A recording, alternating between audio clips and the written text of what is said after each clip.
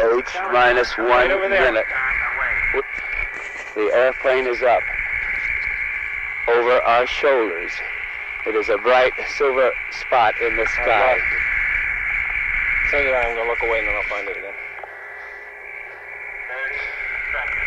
30 there, seconds. I got him. John sees it.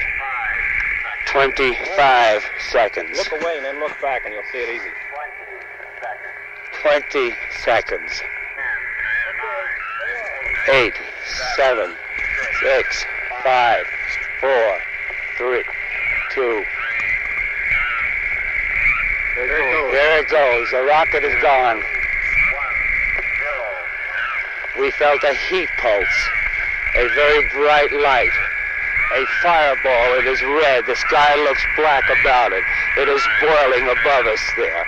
It is rapidly losing its color. There is the ground wave. It is over, folks. It happened. The mounds are vibrating. It is tremendous. Directly above our heads. It went. It went. Boy, I'd hate to be there. Good.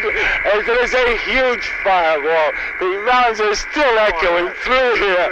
Wasn't that a perfect shot? My only regrets right now are, this Colonel Bruce, that everybody couldn't have been out here at Ground Zero with us. Okay, Bodie.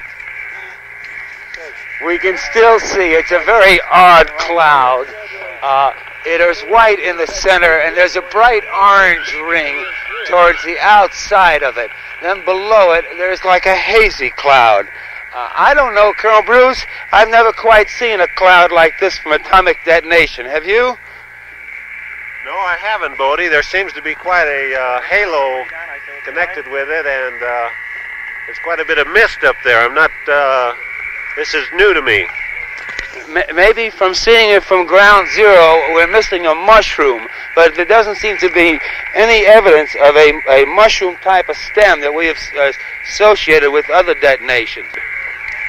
Folks, it was just a wonderful thrill to see that interceptor come in, that rocket go at the zero count.